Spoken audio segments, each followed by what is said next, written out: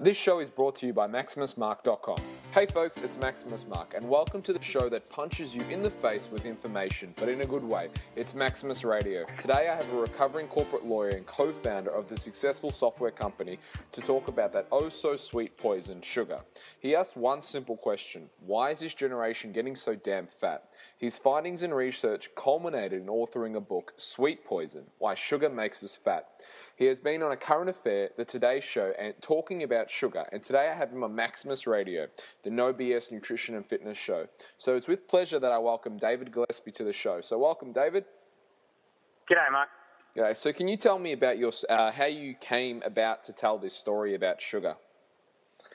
Well, I spent most of my life getting fat. I didn't wake up one morning suddenly 40 kilos overweight. It was, probably a kilo here and a kilo there. It got fatter and fatter over time. I tried everything. I would hear about a diet on the radio or something, and I would try it out, and most of them worked. For the week or two that I was prepared to stay on them. But usually the willpower gave out, and I was right back where I was. The weight came back, usually with a bit of interest. So I decided that what I needed to do was find out why what I was being told, which is that you should eat less fat and, do a bit more exercise, why that wasn't working for me. And I obviously was misunderstanding something about the evidence. So I decided to apply the only relevant training I had, which was to look for the evidence, and go looking for the reason. And what I found was that there just wasn't any scientific basis to much of what we were being told about how our bodies worked and what was the best way to ensure that we lost weight. What I did find, though, was some very interesting information about sugar. Yeah, absolutely. Definitely agree with that. So have you, just had another question, have you stumbled across the workings of Gary Tabbs? Gary, absolutely. In fact, I met Gary when he was out in Australia last year in November, and we had a good chat.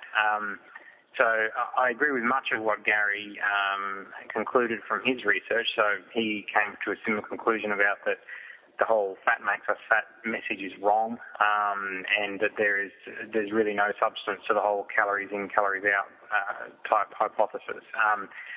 I focused a little bit more. Gary is against carbohydrates in general, whereas I focused a little bit more on the question of fructose, and I thought that Gary just recently has put in an article in the New York Times where he's focusing also on the issue of fructose, so that's a good thing. Yeah, definitely. So, in your own words, why does sugar make us fat? Okay, so first of all, we should be clear about what we're talking about when we say sugar. Table sugar, the stuff everyone thinks of when they think of sugar, is a combination of two simple sugars, glucose and fructose. Now, the glucose half of sugar is fuel. It's absolutely necessary for us. Our bodies run on it. It's desperately required. It can be metabolized by every cell in our body. The fructose half of sugar, however, is a very, very unusual carbohydrate. Unlike every other carbohydrate, it is never converted to glucose unless we are in an energy-starved state. So for the most of us, most of the time, it is never converted to glucose. It is never used for energy. It is converted immediately to fat by our liver, which makes it a very unusual carbohydrate altogether. So when we eat sugar, the fructose half of it is converted immediately to fat in priority to everything else that the body does. So by the time we finish a glass of apple juice, the first mouthful is already circulating in our artery as fat. Definitely. Now, besides directly making us fat, it also has a much more insidious effect, which is that circulating fat affects our ability to recognize when we've had enough to eat. We become insulin and leptin resistant, and both of those hormones tell us, one of the functions they have is to tell us when we've had enough to eat. Eating fructose messes with those hormones so that our bodies are given permission to eat more of everything else, not just fructose. So it directly makes us fat, and it also gives our bodies to eat more than we otherwise could, and that also makes us fat. Yeah, for sure. One thing that I do just want to touch on is obviously the working and living in the fitness industry, when you tell people, fructose does absolutely cause them to put on the weight, the first thing that people say is, doesn't fruit contain fructose, and therefore it's natural? So, what's wrong with? Can we still have fruit? What's your take on fruit? There is the fructose from 5 large apples in a small glass of apple juice. Most people can drink a glass of apple juice and eat a meal. Most people cannot eat 4 or 5 large apples and still eat a meal. And that alone should tell you the difference between fruit and the sugar from the fruit. Yes, fructose is in fruit, but if you eat it in its original packaging, that is as a whole piece of fruit, you get all of the fibre, all of the bulk, all of the water that was originally bound up with that sugar. As long as you eat your fruit that way and you don't eat more than, say, 2 pieces of it a day, you are not going to have too much fructose. It's when you concentrate the fructose from fruit by making juice or by drying it, that then you are likely to overload on fructose from fruit. Absolutely, definitely. They say that in nature, nature made the poison with the antidote, and the fact that when we eat fruit, we also get the fibre that's contained with the fruit. That's right. And the juice is nature's way of making us get to the fibre. Yeah, so very good. Well, absolutely. I mean, I guess from a tree's perspective, putting fructose in fruit was a really excellent way to get animals to eat it. Yeah. The only trouble is that the processed food industry has copied that exact same strategy and now puts it in everything. Yeah. And for exactly the same reason, to get animals, i.e. us, to eat it. So another thing I want to touch on, I'm not sure if you've heard of a condition called non-alcoholic fatty liver disease. Yes. Can you talk about that? I'm fascinated by that and how that's actually happening. And Okay. Yeah, you can take it away. So fatty liver disease is starting to be a significant problem in the population. Because there are no obvious symptoms of the disease until you are in a quite advanced state, it's estimated that around 25 to 35% of the population are currently suffering from it. And what it is an accumulation of fat around the liver. Now, not too long ago, pretty much the only reason why someone would have this disease is that they are alcoholic. But what has happened now is that the non-alcoholic version of fatty liver disease, or NAFLD, the one you referred to, is now very much more dominant than any of the alcoholic form ever was. The reason for that is that when we consume fructose, remember that I said it was converted to fat? Well, that fat accumulates around the liver. And that is why we are seeing a non-alcoholic fatty liver disease grow so quickly. It is now probably the most dominant form of early onset indication that people are consuming too much sugar. Yeah, for sure. I did hear. I always forget his name. Robert Linsk. I can't pronounce his name. He has a clip on YouTube called "The Bitter Truth: Sugar," and it's a fantastic. And he talks about how fructose, alcohol, is 10% metabolized in the brain. That's why we get drunk. The other 90% is metabolized in the liver, and that's why it takes years for the liver to actually get fat from the alcohol. Whereas fructose, 100% of that is basically digested in the liver, all converted to fat, basically, if unused. Rob Lustig is a pediatric endocrinologist in the United States who has been campaigning against fructose for many years, and there is a lecture that he's given, which is on YouTube, called The Bitter Truth, and it is a compelling viewing. It's about an hour and a half long, but it's well worth watching. Yeah. Well over 1 million people have watched it now, and it really does give a comprehensive summary of why fructose is bad for us. Not just because it makes us fat or it gives us alcoholic liver disease, also because it gives us type 2 diabetes, heart disease, encourages cancer growth, encourages Alzheimer's and dementia, depression, anxiety. So there are a lot of cascading damages done by sugar. Yeah. So let me ask you this question. Do you think food companies are trying to make people addicted to their food through fructose and other additives? I think they know that it is addictive. They know that they will sell more food if it has fructose in it than if it doesn't. And so in that sense, they're just trying to do what they're designed to do, which is to sell more food. And so it's a competitive place out there in the real world in the supermarket, and They know that if they have more fructose than the guy next to them on the shelves, they'll probably sell more product, and that I think is what's going on. Yeah, yep. So from, I guess, a physiological point of view, why is it that we get addicted to the sugar? Okay, so sugar itself is not the molecule. The fructose molecule can't be addictive. It's sugar, but what happens is that fructose, when we consume fructose, we generate a cortisol spike. Now, cortisol is our own built-in opioid, and it is an opioid in exactly the same fashion that nicotine is an opioid. Every time we take a hit of fructose, we get a very large cortisol spike, which is why they've been able to observe that fructose depresses the immune system. When you feed someone fructose, their immune system goes to about half capacity for anywhere between 2 and 6 hours. And that's the effect of the cortisol. One of the things that cortisol does is depress the immune system. That cortisol hit is addictive. You get a cortisol hit every time you consume fructose, and if you're consuming fructose in everything you eat, you're getting a lot of cortisol hits in a day. So you become addicted to that hit. Yeah. And in exactly the same way that someone is addicted to nicotine, and that's why breaking a sugar habit is exactly the same as breaking a nicotine habit.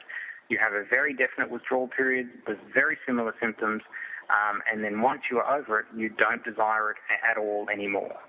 So when someone actually literally says, I'm trying to get off Coca-Cola or get off, the jam donuts, but I just need one, they literally mean that as a... They literally mean it. Yeah. They literally mean it in exactly the same way that a smoker means that they need the next cigarette.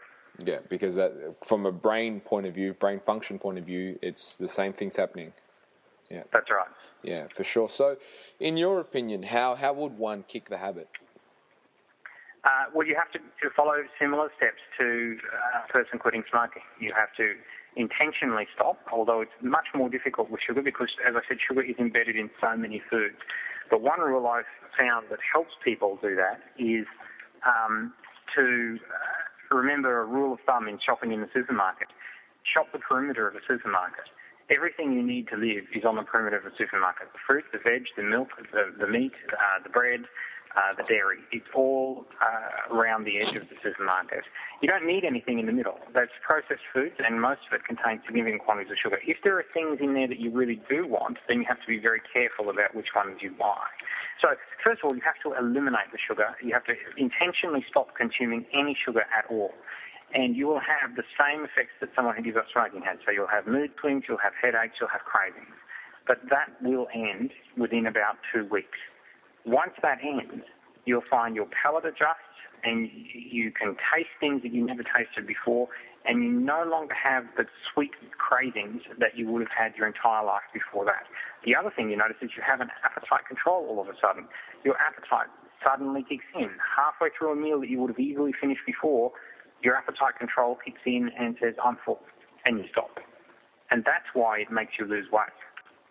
So definitely cutting cold turkey. Absolutely. Cold turkey works best. Yeah. Well, it works best for me. Some people say, look, I can't do cold turkey. I just can't manage that. And what I suggest to those people is stepping it down precisely. So recording exactly where they are getting sugar in a day, and then carefully and methodically, day by day, eliminating a part of that every day, so that by the end of 2 weeks or 3 weeks or 4 weeks, they are completely off the sugar. Yeah, for sure. I definitely agree with that, cold turkey. In my experience, cold turkey is the only way that it works. So I think it's more difficult to do it the other way, but some people find it easier to do it the other way. Yeah. Can you comment on things like artificial sweeteners? Okay, so I like to call artificial sweeteners methadone for sugar addicts. They are something that you can take when you are desperate for that hit during the withdrawal phase, and they probably won't do too much damage. By the time you get to the end of withdrawal, you won't want them anyway. Your taste will have adjusted so much that they will taste like what they are, which is chemicals. But they certainly help during withdrawal. Every time you feel like that hit, you go for it. It won't satisfy the hit. You'll still want cravings, but at least it will give you something to do with your hands while you're getting through withdrawal. Yeah, I was watching an interesting documentary. It's called E-Numbers, The Food Myth. I forget the guy who made it, but it's a BBC program, and he was basically showing some brain scans of people who ate the full sugar version and the basically the artificial sugar version. And what they showed was the brain centers eating the artificial sweeteners. It didn't trigger the same center because there's no calories. Doesn't. Yeah, so people were able to eat more on the artificial sweeteners because they weren't getting those calories. It is a mistake to eat artificial sweeteners and keep eating sugar. They should only be used as a substitute while you're trying to get through withdrawal. Yeah. Yeah, for sure. Are you very anti things like obviously on the internet? If you type in aspartame or sucrose or any of these things, not particularly. The evidence against them is not particularly strong. The evidence for them is not particularly strong. I suspect most people who come off sugar will not consume them for very long.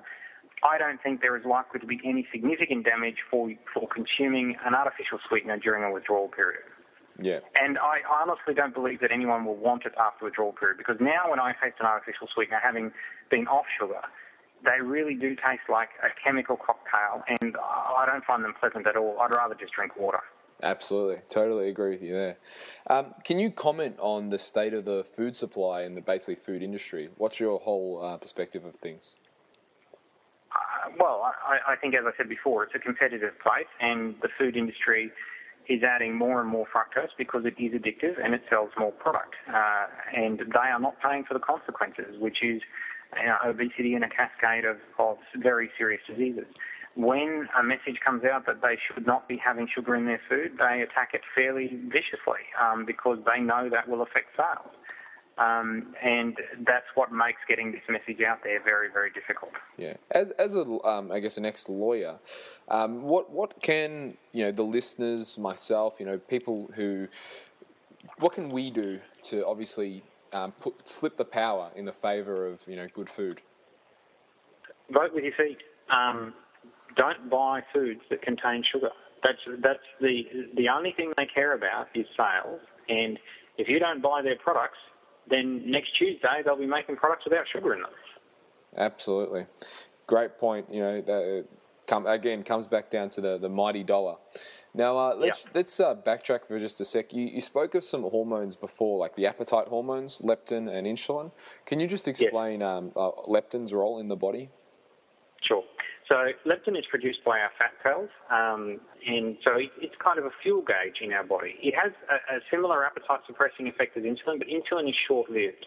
Insulin responds to consumption. So when we have a meal, insulin spikes, and it suppresses our appetite to tell us to stop eating. Leptin does the same thing, but on a long-term basis. So it's released by our fat cells. The more fat cells we have, the more leptin is released, the more our appetite is suppressed. So it's a way of our body knowing how much fuel it has on board and having the appetite controlled by the amount of fuel. If we've got a lot of fuel, a lot of stored fat, we don't need as big an appetite. And that's leptin's role. The trouble with fructose is it suppresses that, so that leptin is no longer giving an accurate signal. It's like having a fuel tank on a car which always says you're empty, but when the car still has 3/4 of a tank in it, except that this car, when you put another tank full of petrol in, it takes it. So it's sort of full of a giant inflatable bag behind the car, if you like. So it's that kind of leptin is our fuel gauge, and fructose breaks it. Excellent. That's probably the best analogy I've heard to date. Leptin is the fuel gauge of the appetite, basically. That's excellent analogy. Thanks for that. So one thing that I've been basically blasting on my blog and telling all my clients and making YouTube videos of is breakfast cereals, and I do tell people to avoid breakfast cereals and jump on board the meat and nut breakfast and have a good protein fat. Absolutely, absolutely agree with that. There are very, very few breakfast cereals that are worth eating. Probably the only one that you could have would be unflavoured oats or wheat, so wheat biscuits or unflavoured oats. The rest have significant quantities of sugar in them. Most breakfast cereals sold in Australia are at least 1/4 sugar. There is no good reason to eat a breakfast cereal. Yeah, one of the, I guess, my pet peeves are things like Cocoa Pops and Milo, for example, where they're marketed directly at kids, but unfortunately, kids are your listeners Yeah, your listeners should remember that in the processed food industry, the word energy is a synonym for sugar. So when you see high energy breakfast cereal, say like Nutrigrain or Milo, what they're saying is high sugar breakfast cereal. But there's no such thing as a low sugar breakfast cereal. Even the so-called healthy breakfast cereals, things like Just Right and so on, are a good third sugar. So there isn't a breakfast cereal really that you should be eating other than unflavoured oats or wheat. Yeah, for sure. Now, I just want to delve into something you raised before. You said sugar is an opioid or acts as an opioid. You said about it boosting cortisol, and cortisol acts on the brain. Is that correct? That's correct, yes. Yeah. So is there anything else that we're missing from that equation, or is that basically that's the way it works? Well, that's the way the addiction mechanism works, but there's other things that sugar does. So, for example, fructose is the only carbohydrate which causes a uric acid spike. Now, uric acid is a waste product. When sugar is converted into fat, a waste product of that process is the production of uric acid.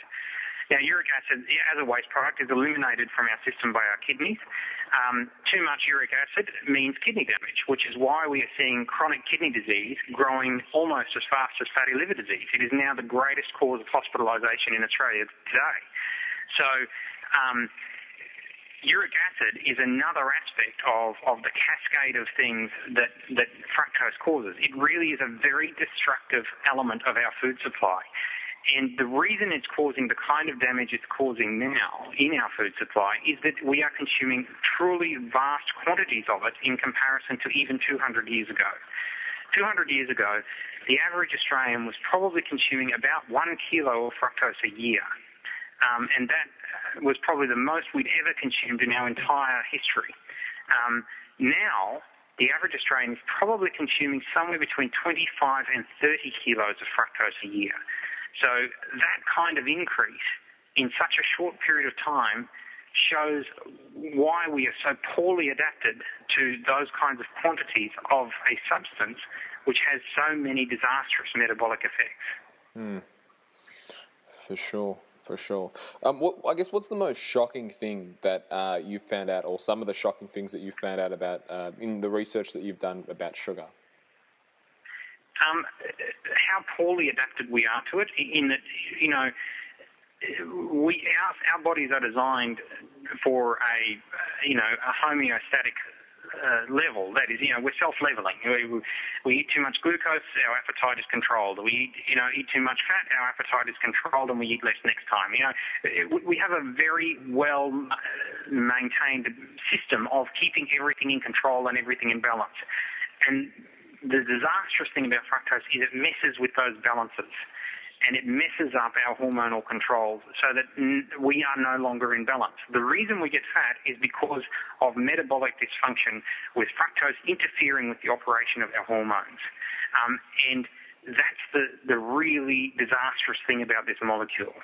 In small quantities in our diet, it's fine, but in the kind of quantities we are now consuming, it is very, very dangerous. Yeah. For sure. So, I guess what final thoughts could you offer the listener around fructose and, basically healthy eating?